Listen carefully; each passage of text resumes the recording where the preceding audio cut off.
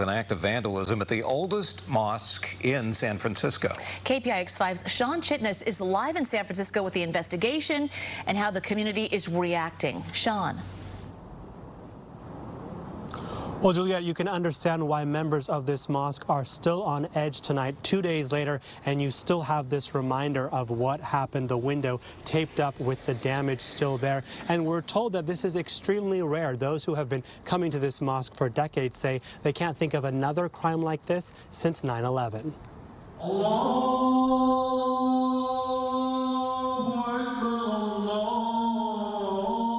Fridays are always eventful for the Islamic Center of San Francisco.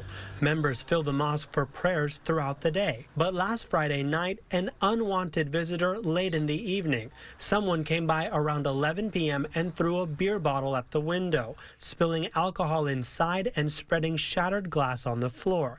The suspect can be seen on surveillance video running away. We were scared. We were uncertain. We didn't understand, what was happening because we haven't experienced something like this in our community in a long time. Photos show the damage before members of the mosque were able to cover up the hole. They tell us the whole window will need to be replaced and they want to upgrade their security systems so everyone feels safe. We're not sure what the intent of this person was.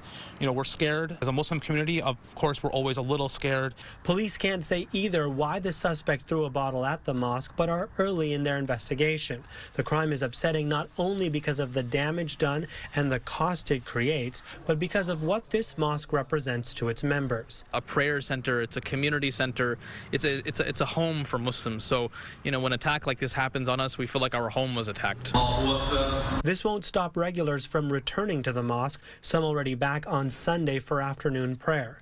And board members say they remain proud to be a part of this city. I believe in this community they view us not just as Muslim neighbors, but as neighbors, and that we're part of the community. We've had so many messages and hundreds of messages of support. Their doors are open to all, including whomever did this to their building. We're hoping to, open more dialogue. We're hoping that the person who did this, they someday will come and visit the mosque and sit down with us and, learn from us. This is my local mosque. This is home for us, and we're going to continue on as business as usual.